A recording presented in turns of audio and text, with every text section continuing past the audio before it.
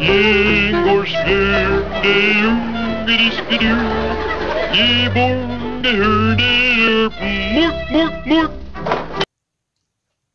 guys, I am just sitting here sweating my keister off next to the stove, drying out my snowshoe straps. Anyway, what we're going to do today is we're going to make a really simple moose chili inside the wood stove. So let's go take a look at the ingredients and get started. Okay, so like I said, this is going to be pretty simple chili because we don't live very complicated up here. So this isn't going to be like really super duper fancy or anything like that. We're going to start out, we're going to use a cup of pinto beans. I'm only going to use a half cup in the chili, but I'd rather just cook up a cup of them and use the other half for something else. Okay, and I know there are no beans in real chili, but we need to make our meat supply go as long as we can. So yeah, we're augmenting protein with other protein. And yes, again, I'm going to take the easy road out. I'm going to use just chili powder instead of the individual ingredients. I will learn to make a really good, regular, honest-to-goodness chili someday. We're going to use diced tomatoes and some sort of tomato sauce. And I've been making edible, won't-kill-you chili for a long time. And I've used everything from tomato soup, you know, the condensed tomato soup, to obviously cheap-ass pasta sauce, or just tomato sauce, whatever you've got handy. It all works. Then we're going to use a little bit of brown sugar to cut the acidity of said tomatoes. We're going to use moose burger and real jalapenos. Let's get these out of the... Ta-da! Real jalapenos, or as we call them up here, jalapenos. And that's pretty much it. And I've got the beans going already, so let's go take a look at them. They should be almost done. Whoops. Let's check these out. I think these are done. Oh yeah, good and done. I'm going to drain off some of this water, take out half the beans, and start inserting the ingredients. Okay. What I did was I drained off half the beans and most of the juice. I left just enough in there to kind of act as a base a little bit. I might take a little more out of there. Let me take a little more out of there, although this is already kind of full. I'm going to take another scoop out of there, and then we will start putting the ingredients in. And I'm not going to show you that because it's just put in the diced tomatoes without the juice. I hold the juice off for later, and depending on how thick you want your chili, you can add the tomato juice later to make it runnier. I like mine kind of thick, and I can always use this for other stuff. The tomato sauce, as much as you want. Just, put in, maybe a third of this to begin with if you're dealing with like a 6-inch diameter Dutch oven. It just work it out however you want it. Dang it, it's your chili. And then I'll probably put in about a tablespoon of brown sugar, and that's just to cut the acidity. Some people actually do like sweet chili. I prefer mine to be kind of neutral. So best use that in sparingly. Whoops, I'm making a mess. Not this. Use this sparingly at first because it's easy to mix in and it takes effect almost immediately. I hacked off a chunk of that moose meat right there. This is ground moose meat. And let that thaw out a little bit and then hack it up and put that in there. Might put a little bit more in there. You never know. And then we'll slice up the jalapenos and put them in. But that's all. I mean, if you can't do that, you're not going to be able to even deal with cooking in a Dutch oven anyway. So you can just, like I said, just put in whatever you feel like. I would advise you to not put in more than what the Dutch oven can hold, obviously. But that's just my way of doing it. So I'm going to shut this off, put the ingredients in, and put it back in the wood stove. Okay, to bring you up to speed, this Dutch oven has 1/2 cup of pinto beans and a little bit of juice, maybe 1/3 of a cup of the original bean juice that was in there. I added 1/3 of a can of tomato sauce, 1/3 of a can of strained or drained diced tomatoes, 1 tablespoon of chili powder, and 1 tablespoon of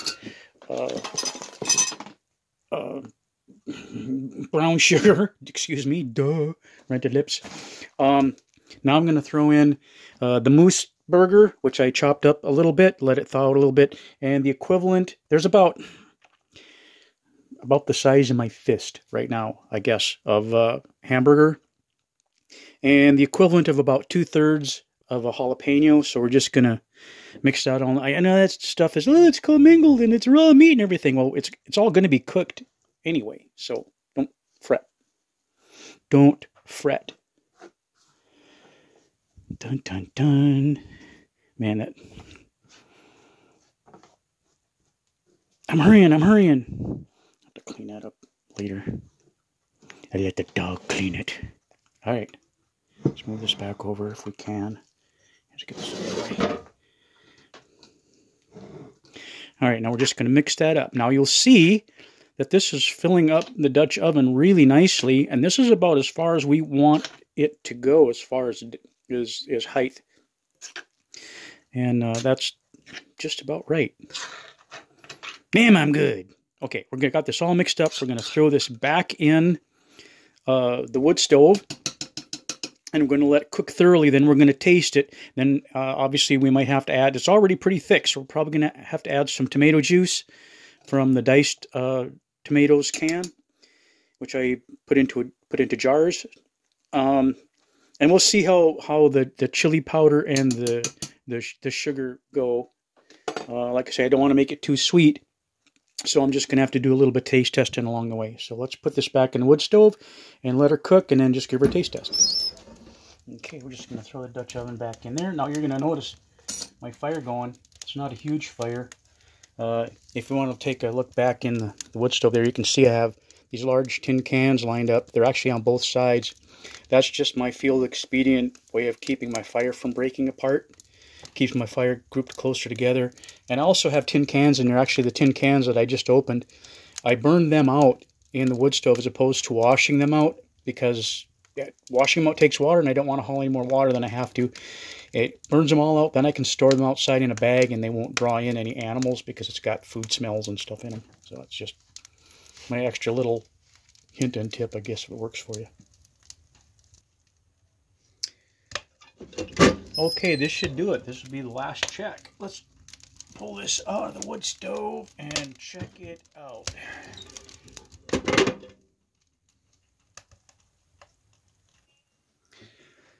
Okay, so let's check this out, shall we? Oh, man. Looks like a very hearty chili to me. Let's spoon this up and have some dinner.